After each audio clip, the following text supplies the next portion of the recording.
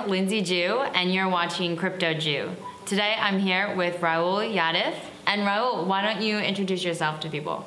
Hi, I'm Rahul. I work with a real estate blockchain platform called CHAIN, and I'm a senior technical officer there, working and researching more about cryptocurrencies, crypto platforms, and most notably on a crypto to fiat payment systems. And I understand that you're going to walk us through IEOs. So maybe you could start off by telling people what an IEO is. Sure. An IEO is kind of like an initial coin offering system offered by the exchanges itself. So ICO usually stands for initial coin offering, whereas the IEO stands for initial exchange offering. They're very similar, except that IEO is powered by an exchange. That means if you are part of an exchange, or if you have gone through the KYC system of an exchange, you can directly participate in any ICO that is being offered by that exchange. Most notably, of the top 20 exchanges, only 2, Coinbase and Binance, are now offering ICO services. So what are some of the notable projects that are doing IEOs, or if I'm a project, why might I be looking to do an IEO? Most recent notable projects, BitTorrent and Bread and Gifto.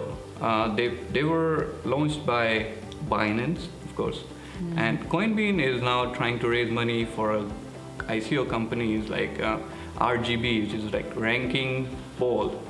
It's a gaming company, and FCC called 5-Color Coin.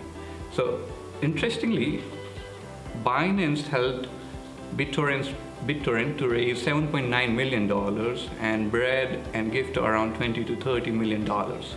And their upcoming IEO project is called Fetch.ai, which they're trying to raise around $30 million. So it's big money when it comes to big money in today's market. Yeah, sure. Okay, so I can see why it's attractive for projects then. They're looking to IEOs to raise capital, especially in the bear market today.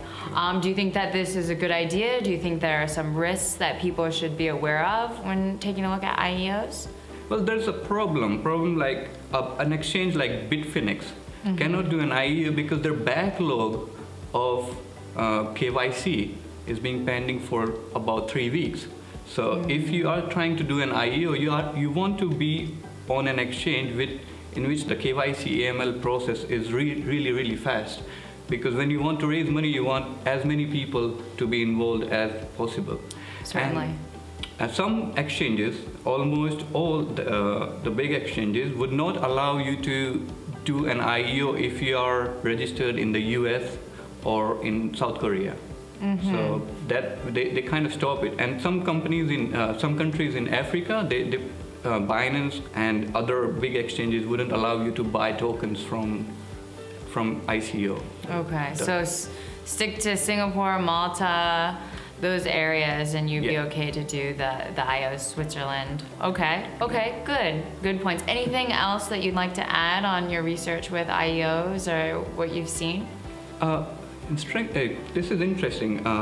CZ Binance, the CEO of Binance, he initially said the IEO are kind of tough to help, to advertise because of the legitimacy of any project. Like it's hard to find what project will be success in the future.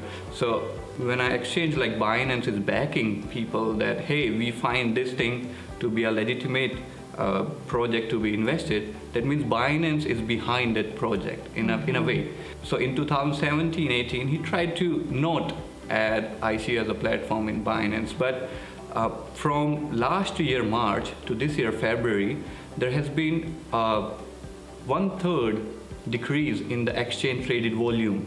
So they kind of have a pressure on increasing the amount of trade happening in their exchanges. And one way is to bring in more ICO projects so that people are attracted, bring in more people in a way. So for the exchange, you're trying to add liquidity to your project when you are adding ICO projects. And for an ICO project to be listed, they have to be authentic because now they are being endorsed by an exchange.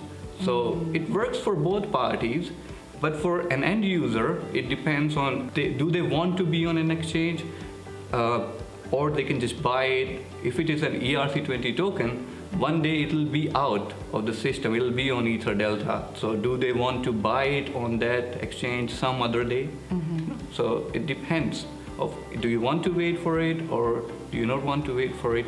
For both an exchange and both the IEO company or ICO company who is trying to do the IEO, it helps when they are listed on an IEO.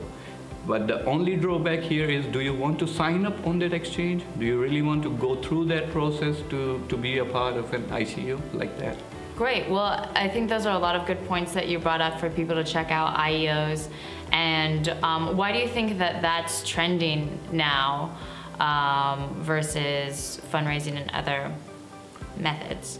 That's an interesting question because last year the ICOs raised around $1.2 billion in July to September, whereas they kind of raised $10.5 million in the first 5 months of 2018. So people are now skeptical that about all the ICO project that's happening, because a lot of fraud has happened, fraud and scam has happened in the ICO world. So when an exchange is trying to back those things, people would be kind of have an idea that if a big exchange especially is backing some ICO project, that they are pretty much legitimate and are compliant with the ICO rules, and they are answerable to people. Understandable. Okay, well, thank you very much, Rahul. I appreciate you coming in today and being on CryptoJoo. Just signing off. Thank you for your time, and thank you for having me. Bye, y'all.